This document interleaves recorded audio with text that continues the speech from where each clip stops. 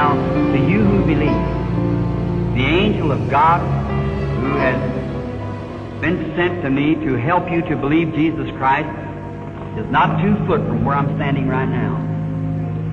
If you believe me to be His servant, you'll take my word.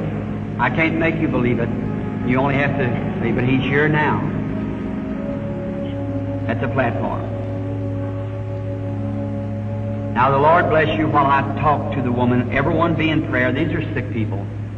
Now if this lady says that she is a stranger to me, I never seen her in my life, no way at all of knowing her any way at all.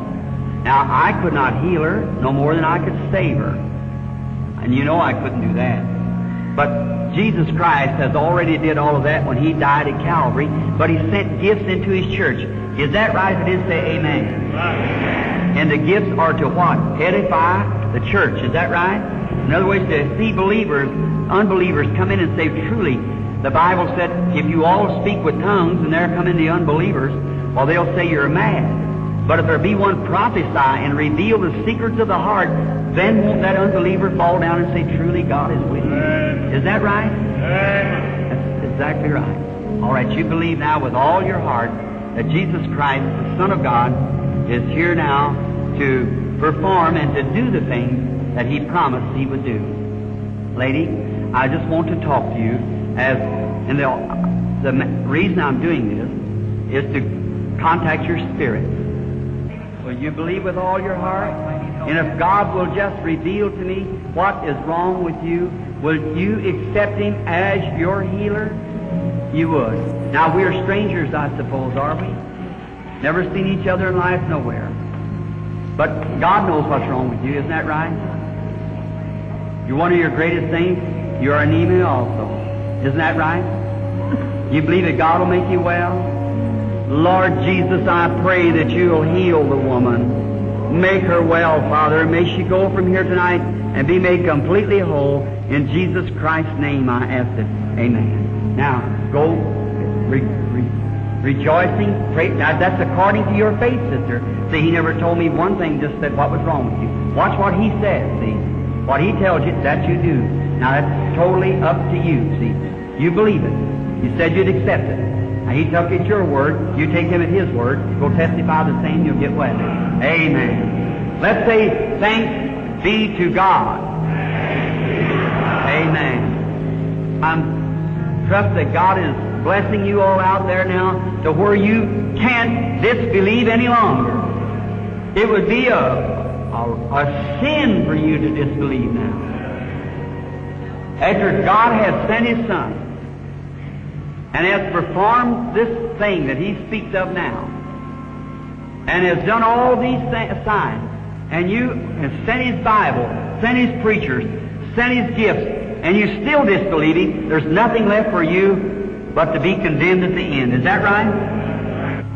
But the only thing this is to do is to glorify God and to reveal Jesus Christ.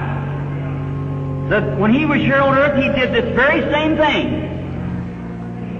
All Bible readers believe that, say amen. And He said, when I go away, and I'll come again a little while, and the world will see me no more. That's the unbelievers. But ye shall see me, who? The believers.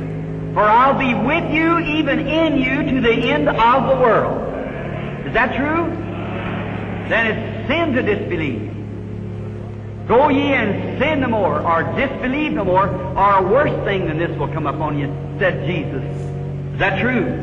Then we must believe. It's got to be a belief, or perish. If I was God, if they could take my word for it, that would settle it. But people still don't take the word, then signs and wonders are added into the church as Jesus Christ promised to do. And to my honest belief, I believe He's finishing up right now with the Gentiles, and we'll turn to the Jews right away. And the Gentiles will be left in their dogmas and the things that they've got in their creeds and cold formal denominations, and the church will be raptured and tucked up, and the gospel will go to the Jews. Amen. Amen means so be it. All right.